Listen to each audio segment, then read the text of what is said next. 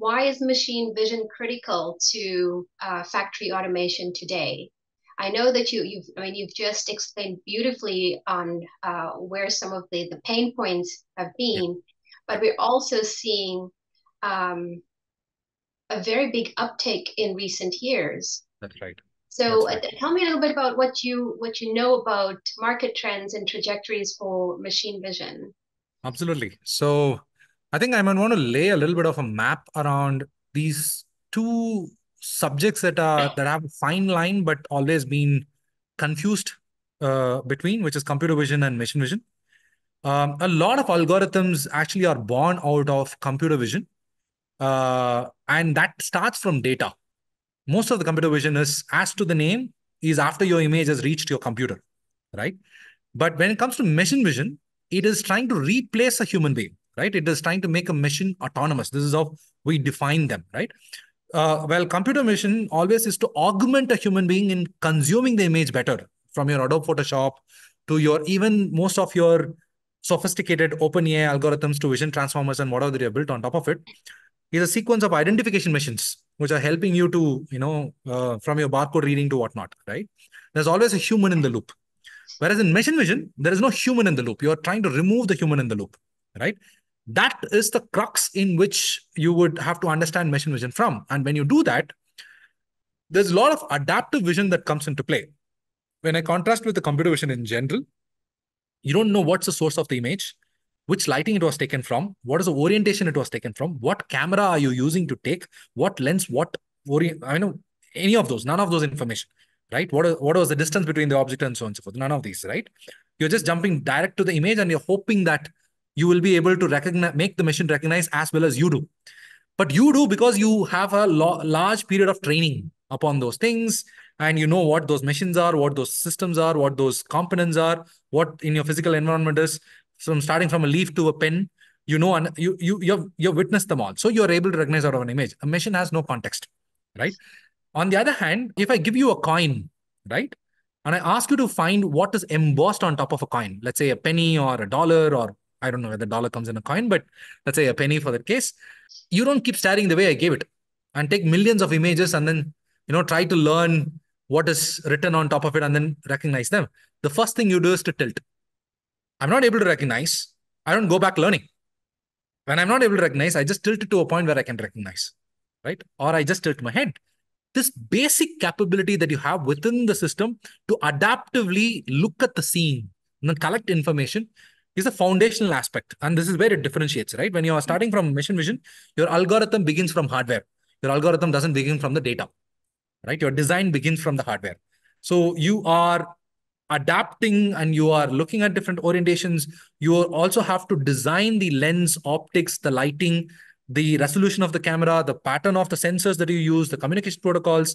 So you first do a very large set of hardware design, then you go into your algorithms to suffice whatever that you cannot control through your hardware or you cannot acquire through or tally with your hardware to be able to understand, right? So this is the foundational difference. Now, why is it very important for the manufacturing or let's say the industry in general, right? It's very broad. It could be process industry, machine vision assets application in a very large extent, right? Wherever you're trying to replace a human eye, simplistically put, is where you need machine vision. Very simple, right? Where all do we replace human eye? If I simplistically categorize them, either to for quality purposes where you're identifying and looking for defects or looking for validations or verifications, where verification could be measurements, verification could be just looking at some deviations from your labels or product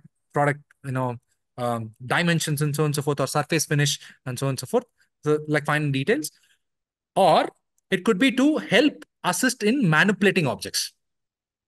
And where machine vision is quite sophisticated today is at the identification location portion of it, where you are either to classify or to kind of look at the defects and then so on and so forth. But when it comes to guiding a system, act as a feedback system to go manipulate an object, pick up a simple task like picking a screw and then putting into a screw hole and then bolting it is an unsolved problem all across the globe, right? So there is no machines that are handling them. You might have special purpose machines which you could have done for one thing. But in a moving car chassis, going upside down and then having a bolt, picking a bolt from a bin and then putting it into a screw hole, adjusting to it, even to this action, there's no system that can guide to that extent, right? And there is no better reason than this for us to automate, right? Now, on the other hand, since audience are pretty much from a machine design perspective. The industry, you mentioned that it is 90 years old. I didn't know. It's a 19, almost a 100 century. It's going to hit a century now, right? So from a that matured industry point of view, it's used to building special purpose machines that can create specific parts, specific dimensions, specific objects. But when it comes to assembling parts, it has always been very difficult. A car has 22,000 parts, and you are doing close to around 10,000 jobs on a particular car. Probably GM alone is in US alone is deploying around 155,000 people, blue collar labor, right? On the contrary, the highest amount of machinery adopting, or especially robotic arm adopting industry, is also automotive. And among the organized sector, the largest deployer of blue collar labor is automotive, right? Among the organized sector, I'm not talking about the agriculture, construction, which is largely kind of unorganized in a way, more gig workers and so on and so forth. So why is that so? Why are they not able to replace the rest of the other jobs? While they want to, right? Why are they not able to do it? What is so complicated about it?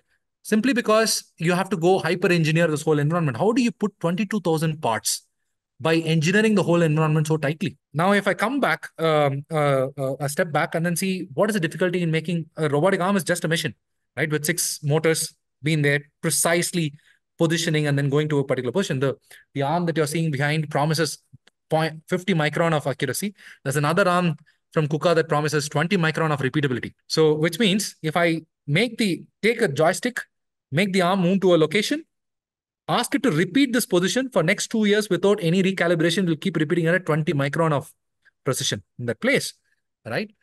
But that's also the bane. Why? If you cannot present the part within the 20 micron of precision, this robotic arm will go fall. Now, how do I arrest my whole environment in such a way that every 22,000 parts come exactly in the precise locations as you expect, right? Each of them varied. How do you even make a wire stay in a particular location as it is? Like it keeps twisting, changing. So you need a system that can adapt. Only then there can be robotic arms that come into. That's the crux of machine vision, and that's the largest market for machine vision, making robotic arms mobilize. And for the customer, what is the value in it for him? Today, when they have to do an automation, when they have to attempt to make an automation of a human task or replace a human being, where he's just putting two parts together, right? He has to go about spending 24 months to 15 months of design and bring together 30 plus different technologies, right? And possibly, only after which he will know whether it will work, but possibly spend 70% additional cost on top of a robotic arm to make it work. So if a robotic arm costs around $30,000 to $50,000, he will spend anywhere between $100,000 to $120,000 on top of it to make it work, right? So the customer is not very sure whether the robotic arm, that the amount that he's investing on the robotic arm is going to work, because 70% of the cost is customization. That's like you buy a refrigerator today, just to put a plug onto your power supply, you have to spend, 70% more cost, right? So that's ridiculous in the way the industry is. It slows down the whole industry. Uh, all this it goes in a vein if the dimension of the part changes. Why do you need it? All the 70% cost or customization goes in ensuring that this part comes within 20 micron of precision. If not 20 micron, 0.2 mm or 0.5 mm to the gripper's tolerance that you have to actually bring it into. This is a lot of constraint that you're putting into the design, and it limits a lot of options and opportunity for the customer, because of which a lot of automatable tasks remain unautomatable because it becomes an engineering nightmare. Neither is the investment into this is defensible. On the other hand, a human being, if it is slightly tilted this way, from here it was tilted this way, he'll adjust his hand and then pick it. Very simple. You don't need any of this customization that actually comes in all of these places. That is the crux of the technology that we build. How do we make the robotic arms become intuitive enough to go grasp those parts for the condition that you have never programmed for or you have never trained for? which is most of the conditions. So I think this is where the majority of the value is. And machine vision as a stack has to evolve independently and differently from how computer vision is. For a lot of cases, computer vision does not scale for realistic applications. And the whole stack of machine vision has to be relooked from, because there is so much of physics of light that is involved in it, physics of optics that is involved in it, and algorithms or design. And more than algorithms, it's the whole design of the system has to be approached very differently. And this is a lot more of reinforcement learning problem, where you have a lot of dynamic feedback that has to keep coming into, and options for the system to adjust and adapt is a lot more. So yeah, I think I may have captured some portions of it. Let me see. Yeah. Oh my goodness, I am honestly overwhelmed. There's so much that you've captured.